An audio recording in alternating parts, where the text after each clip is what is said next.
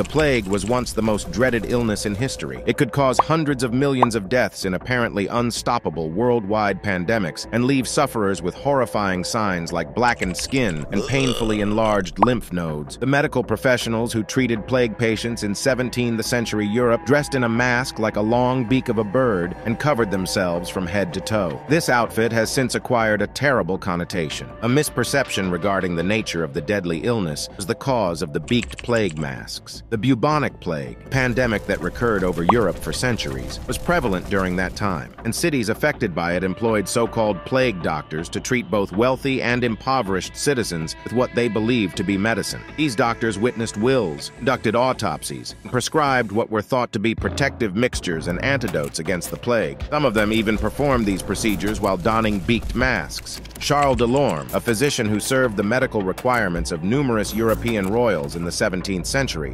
including King Louis XIII and Gaston d'Orléans, the son of Marie de Médicis, is typically given credit for the garment. He described an ensemble consisting of a goat leather helmet and gloves, trousers attached to boots, a shirt tucked in, and a coat coated in fragrant wax. Additionally, plague doctors carried a stick with which they could prod or ward off sufferers. According to de Lorme, plague doctors' headgear was especially peculiar. They wore spectacles and a nose mask that was half a foot long, shaped like a beak, filled with perfume with only 2 holes, one on each side near the nostrils. But that can suffice to breathe and carry along with the air. One breathes the impression of the herbs enclosed further along in the beak. The plague doctor became a mainstay of Italian commedia dell'arte and carnival celebrations, even though plague doctors donned these costumes throughout Europe. It is still a well-liked costume today. However, the intimidating outfit served a purpose other than being a morbid fashion statement. It shielded the doctor from miasma. Prior to the discovery of the germ theory of disease, doctors thought that the plague